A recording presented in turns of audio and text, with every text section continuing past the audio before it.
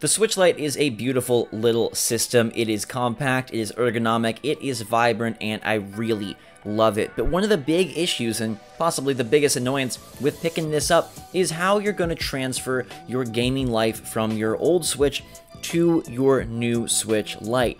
Now, if your plan is to give your Switch to a friend or relative or sell it somewhere, then you're in the clear, because the process to transfer over your profile and your data and your games, it's pretty easy. Now, you can't just pop out your memory card and slot it in your Switch Lite. It will need to be reformatted, and you'll have to re-download anything that is digital, but for the most part, it works nicely. Where this really hits a hiccup, though, is if you'd like to maintain two Switches. Say you want to keep your Switch in case you ever do want to dock it and play on a TV or take those Joy-Con off for easy multiplayer, but you also want to have a Switch Lite because that will be your main system to take on the go, play in bed, or even when you're just by yourself. And it is possible with a whole bunch of caveats because Nintendo does have a primary non-primary system where you set a console as the primary system and it can do everything. Then you put your account on a non-primary system, and as long as it has an internet connection and you're using that specific user, you can play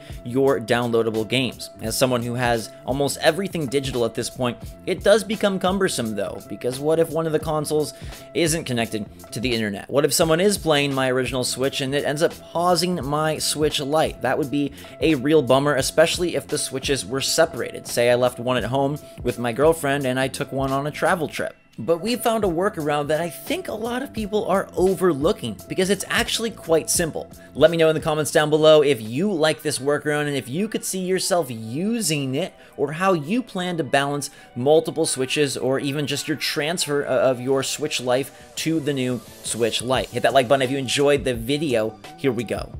If you've mostly got a physical games collection, then you're a lot better off as a double Switch owner because you can just swap the games back and forth, and as long as they have cloud saves, it should work like a charm without having to deal with the primary non-primary internet check. But if you're like me, and I assume some of you are, you may have a mostly digital collection or an entirely digital collection. Heck, I feel like I haven't bought a physical Switch game in a year or so, which is crazy, but it's also reality. I love having my games with me at all times. I've got that big 128 gig memory card. They're pretty cheap right now, $20 on Amazon, or you can price match it brick and mortar, and that's going to store a lot of titles, and then you don't have to worry about taking and losing cartridges or acquiring a case that has slots or bringing one of those little cartridge holders with you wherever you go. If I'm traveling, I want to take my entire library, and I don't want to worry about which games I got and if I lose them or if I brought the right one. So let's get to the workaround. It's actually right there in front of you. It's pretty simple. It doesn't require any fancy maneuvers or any manipulation of data or profiles. It's actually something Nintendo describes, but just not in the way that we're going to use it. And it involves deregistering your console. So the way that Nintendo establishes a primary console is when you first get a Switch and you set up your Nintendo account, you connect to the eShop, boom, primary console. And from then on, it is the primary console unless you deregister, because within the Switch menus, there is no option to make a console a primary console. There's only an option to deregister a console as the primary console. And if you dig through Nintendo's website, you'll find that the rules for becoming a primary console is that if your Nintendo account does not currently have a primary console, the next system to connect to the eShop, the next Switch to connect to the eShop, becomes the primary. And it's a very simple menu option. You just go to the eShop and you can quickly deregister the console. There's no real harm in doing this. It can be done as many times as you'd like. No data is lost, nothing is affected, except that the console is no longer primary. So here's my workaround. When you are done playing a Switch, all you gotta do is go to the eShop and deregister.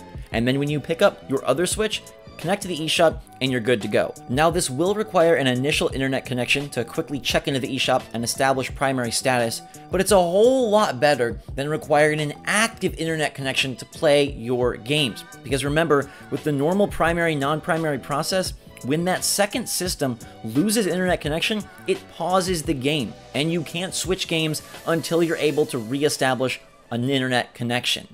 So with this method, as long as you remember to quickly check into the eShop before you take your Switch Lite out for the day, or before you travel with your OG Switch, or when you get home and are ready to play on your TV, you can continue to reestablish primary status for whichever Switch you're using and not have to deal with any of these annoying issues. I'm going to show you how easy and quick this really is, because it's literally 5 button presses, and it honestly feels like less. So we just got done playing our game. Our session on this Switch is complete. All we got to do is quickly go to the eShop, pick our profile, away we go. Now, the reason I don't think this is being discussed very much is because I bet people worry that if you deregister your console too many times, it's going to cause an issue. But I have done this process over and over to test it out for you, and there have been 0 issues. I mean, deregistering as a whole sounds kind of daunting, but it's really not. You pick your profile up at the top, you scroll all the way down, hit deregister. It's going to warn you if this console is deregistered. This console will require an active internet connection to play downloaded software or downloadable content purchased with this Nintendo account, which sounds worrisome, but do not worry. Nothing is lost, nothing is harmed. You deregister, you're done. You can put this Switch away. Then all you have to do when you pick up your other Switch or when you come back to use this one again is hit that eShop. You don't even have to plug in your password again because it remembers your account. It just doesn't remember the primary status. And then we're done. All we have to do is connect to the eShop. There's not even a button to press. If we go back to our profile picture up here, you'll notice that again, it already says deregister, meaning that this is the primary console. It's that simple. I know it's obvious. I don't think it's being discussed, and so I wanted to bring it to your attention because I think it's a nice way to ensure that you don't have to deal with the pesky always on problem where the non-primary console requires a constant connection. There would still be an issue if you wanted to play simultaneously on the same account across 2 systems, but I feel like that's more of a game sharing issue at that point versus a, hey, I just want to switch between my OG Switch and my Switch Lite.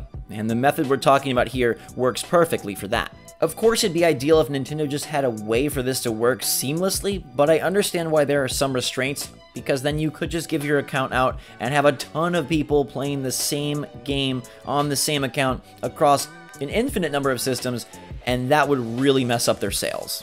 But if you're a Nintendo super fan like me, if you're one of those nostalgic crazies that just has to have everything and want to still use both versions of the Switch for their better features, then here you go. This is a pretty nice, easy workaround that's been right in front of us the whole time, but I don't feel is getting a whole lot of airplay. So I just wanted to bring it to your attention. Let me know what you think in the comments down below. Hopefully this helps some of you out. It's the way that I'm going to be doing things. I just deregister when I'm done and access the eShop when I start, and I'm good to go. It's going to be perfect for trips and travels. I don't have to worry about a constant online connection. I'm just ready to go with my Switch Lite. I get home, switch it back, and I'm good to play on the big screen without any of those non-primary problems. Thanks so much for watching, everybody. Hope you're enjoying the Switch Lite if you got one, and hope you're enjoying the coverage. If you don't, if you got any questions or anything else you want me to check out or look into, let me know in the comments down below. Have a fantastic day, everybody. I super appreciate your support. I love you a lot. And until next time, SwitchForce out.